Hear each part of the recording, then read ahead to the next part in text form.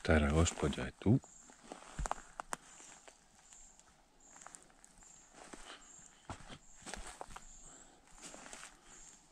I danas smo tu spavali. Magično mjesto. Ne izgleda uopće ko Maroko. Nevjerovatno.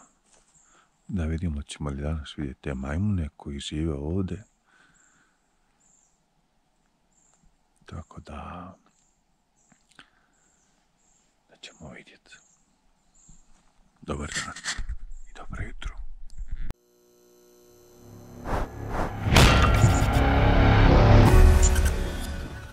Jedna brzaka da vam objasnim, da sam napravio provjeru motora. Ono što je kapalo ispod motora što smo vidjeli na brodu, to je bilo na filteru za ulje, znači znoji se malo, kako kažu u Španjolskoj, nije neki veliki gubitak. U svakom slučaju jučer sam kroz cijeli dan pokušao kupiti ulje.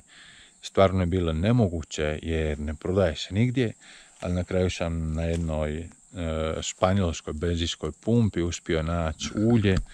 Ulje je ovo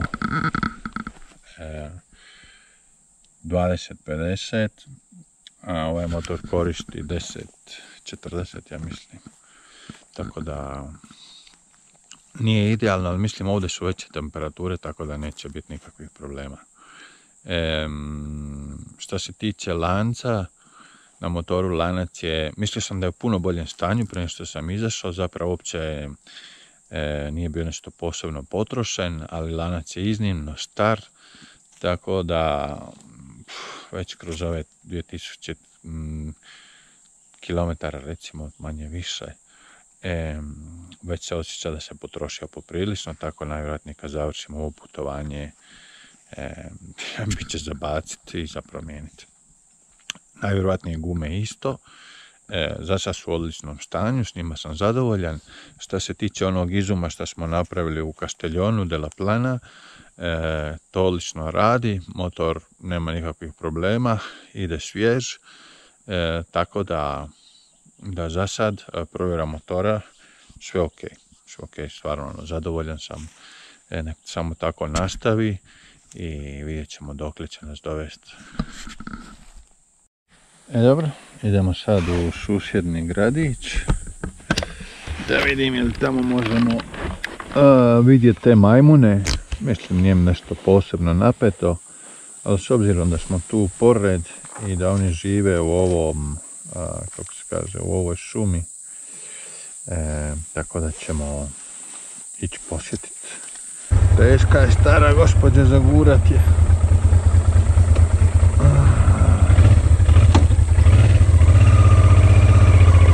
Oni koji pratite kanal sigurno ste skužili da sam sam sebe slago jučer. Rekao sam da neću danas ništa raditi, da ću ostati u šumi odmarati se i uživati u prirodi. Ali ne mogu, jednostavno nisam u stanju da se opuštim. Nešto me vuče prema naprijed i želja da dođem do Atlasa je svakim momentom sve veća i veća. Zahvalan sam ovoj šumi, na ovome skloništu koje mi je dala za ovu noć i možda na putu nazad se budem vratio da prespavam još jedan put ovdje. Noć sam proveo u šumi grada Ifrana i sada sam na putu prema gradu Azuru. Navodno se tamo nalazi ta šuma u kojoj žive majmuni. A pričajući o majmunima, pazi ovog ispred mene. U čistom marokaškom stilu lik je zalomio naljevo, pa nek bude šta treba da bude.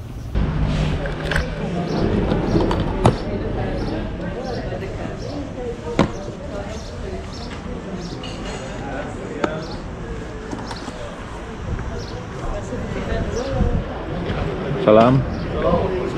Para comer? Pan? Sí. Yeah, want. You speak English? Yeah, very well. Very well, that's awesome. That's really good news.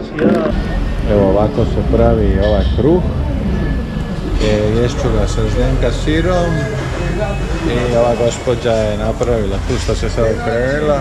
Tako da ćemo vidjeti kako izgleda. Ovo je valjda ulje. I ovo je ono što se prodaje ovdje.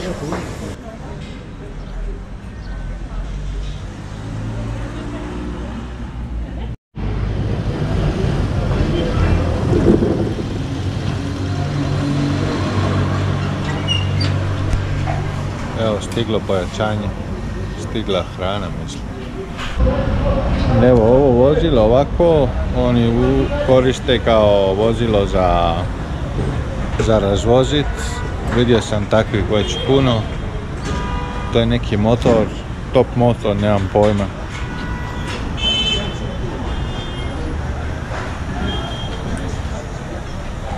Popit ću čaj, pojest ću kruh, ne znam kako se zove. Raspitat ću se gdje je ta šuma. I onda moram naći neko mjesto gdje mogu spojiti se da napunim sve aparate električne. Punjač mi ovaj na motoru puni dobro kameru, ali telefon je puno jača baterija, tako da treba puno više vremena i onaj tablet se nije punio još već 2 dana, mislim da ga nisam punio, tako da ću i to morat će negdje naći, riješiti. Poznati čaj sa mentom, menta je tu, to ćemo pustiti malo da sazrije. Čašica, ovo je voda koju neću piti jer je iz česme, iz špine.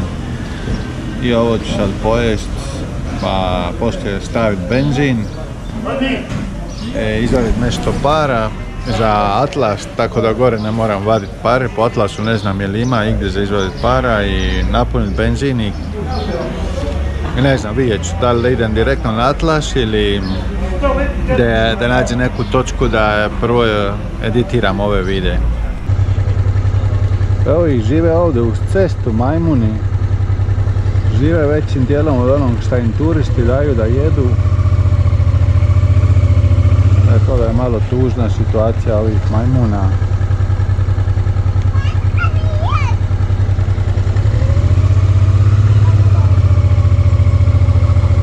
Evo, umalo smo gledali parenje majmuna.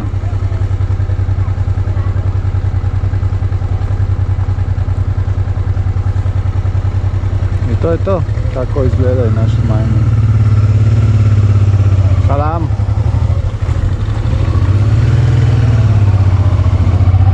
Razumijem da turizam doprinosi određenim zonama da se razviju ekonomski, ali mi je jednostavno uvijek tužno vidjeti kad turizam pokvari totalno okolinu. Ljudi staju s autima i daju majmunima jest, navikavajući da im je glavni izvor hrane cesta. Mislim da se nikad neću naviknuti na neke određene stvari. No, vratimo se na glavnu temu. Stara gospođa i ja smo ponovo punom parom pičili prema atlasu.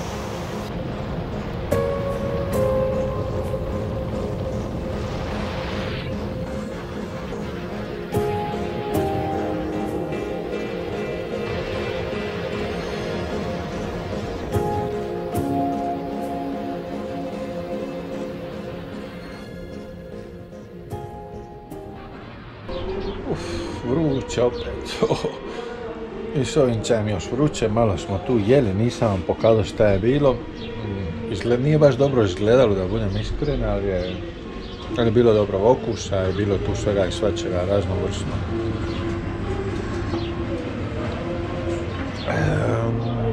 Prošao sam pre Atlas, tako da kažem jednu planinu koja je prije Atlasa. Završila se ravnica poslije nje i sad počnem da se penjem na Atlas. Ne znam da li da se spustim odmah na drugu stranu pa da vidim pustinju, nije mi uopće zanimljivo.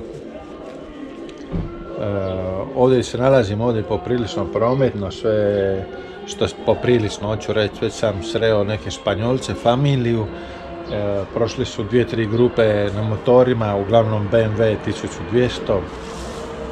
Oni ne staju na ovakva mjesta, jest, oni idu za Evropljane. Salam alaikum.